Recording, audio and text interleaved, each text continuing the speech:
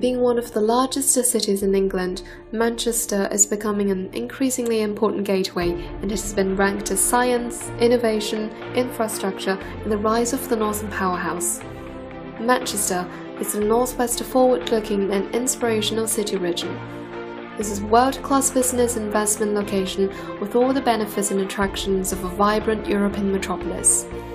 It is also the home of two famous British Premier League football clubs, Manchester United and Manchester City. The University of Manchester is a well-established and renowned university, providing world-class education to students from all over the world for over 100 years. The Universities Alliance Business School is amongst top business schools across UK, and currently Manchester Business School is undergoing a refurbishment project worth £60 million to create mixed offer of retail, food and leisure for students, staffs and visitors. This development forms part of the university's 10-year £1 billion campus master plan to create some of the most modern campus facilities in the world. This ambitious development will have a major impact on the city of Manchester and the Northwest region. The exciting Manchester Business School redevelopment project will create a new hotel, executive education centre and redevelop the school buildings to enable MBS to co-locate on one side of Oxford Road in the strategically important Oxford Road corridor. Let's explore what project management techniques from APM Borg have been utilized to take control and ensure the MBS rebuild project to move toward a successful direction.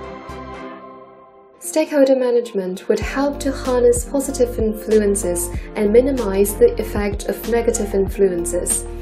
It comprises four main steps. The first step is to identify stakeholders. In an MBS redevelopment project, stakeholders are divided into 8 categories: clients, managers, employees, end users, private financiers, community, government, and suppliers. Next task is stakeholder analysis, which is based on power and interest. Mr. Boland helps us analyze the stakeholder mapping progress and points out that people in MBS have been influenced mostly. The most influential people who have an impact on the project are the internal stakeholders within the business school. So, we've been meeting with the business school stakeholders for 3, 4, 5 years, in terms of being able to ensure that the building meets their requirements. As defined in APM Box 6 edition, communication is one type of interpersonal skills. Since projects are developed and managed by people, the dynamics, attitudes and relationships between the people are the keys to enable their success. There are usual barriers found to effective communication. It could be physical or cultural. In the modern world, a wide range of media available provides great opportunity but also increases the risk of inefficient communication through poor choice. Poor communication is probably one of the key reasons why projects can go off track. So every project should have a communication plan. You can never communicate enough, and it's always best to maybe follow up some kind of written communication with maybe some kind of verbal communication. My preferred mode of communication is face-to-face meetings, but often because of time pressures, you're not able to actually meet with everybody. But from a communication plan, you've got to try and determine at the beginning who your audience is going to be. In most cases, the focus would probably be on stakeholders. Project scope defines both the goal and the activities of the projects to be performed. It further requires using of schedule management to appropriately guide the project.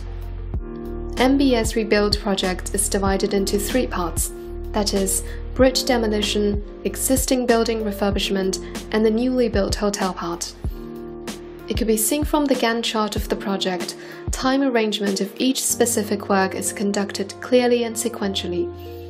For instance, Duration for the bridge demolition is from 27th of July 2015 to 27th of April 2016, which is 8 months.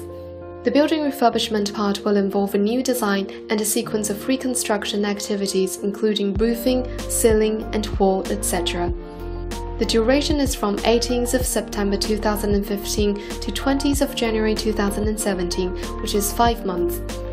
The Gantt chart can objectively demonstrate which works are progressing in advance or in delay comparing with baselines. If a work item is falling behind its schedule, we need to identify whether it is located on the critical path to make sure the entire duration is not affected. As procurement has become an increasingly important theme, the relationship with Brownwood in the procurement process is not to be overlooked.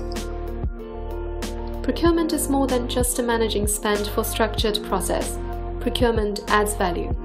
You match the needs of the organization to what the supply market can provide, and vice versa, developing the supply market to meet the needs of organization about influencing and negotiating, building relationships with key stakeholders and suppliers. In this project, the developer-led solution was engaged into the project, which facilitates the business school handle its project. Basically, they were looking for the developer to provide them with some accommodation, but then would also provide the developer with an opportunity for a long-term investment. And the developer paid the university. I was saying about the university wanted the business school wanted a building but didn't have the money for it. Brownwood paid the university a sum of money, so they had the benefit of doing the retail units. So benefiting from the double rows of Brownwood, there is a win-win situation. In addition, Brownwood renders this project for the business school clear to control by acting the bridge between the business school and other contractors. Risk covers all the life cycle of procurement and should be considered, mitigated, or resolved in every decisions across the procurement process. As risks are inherent in every project, risk management is now widely accepted in the project management as a significant procedure. It intends to recognize and manage the events that may occur potentially during implement stage. In a particular project, the risk register is a normal tool to help PMs manage risks. Certainly, communication is a continuous process in any project. Risks can provide opportunities in some aspects. In MBS project, the connection of the steel frame and the concrete building could cause a very hard and noisy activity which had been a recurring risk to the team. The reason why we're doing a very light refurbishment is that the people are also staying in the building. They haven't vacated the building. Okay. So we're trying to construct the project with them being retained in the building all the way through, which presents us with some difficulty in terms of things like noise and dust, yeah, and all of these kind of things. Yeah. And the connection of the steel framework for the library into Harold Hangings was going to be a particularly noisy and difficult process for us. By reviewing the risk, the design team looked at the steam frame again and redesigned the structure framework, which limited the amount of noise and distraction, successfully turned the risk into an opportunity. MBS Redevelopment project has done remarkable work so far. Their work reflected the strong points of project management. In specific, the techniques and methods have been perfectly practiced and adapted in the project context. Due to that, the MBS Redevelopment project is operating in order and is expected to get the best outcome in the future.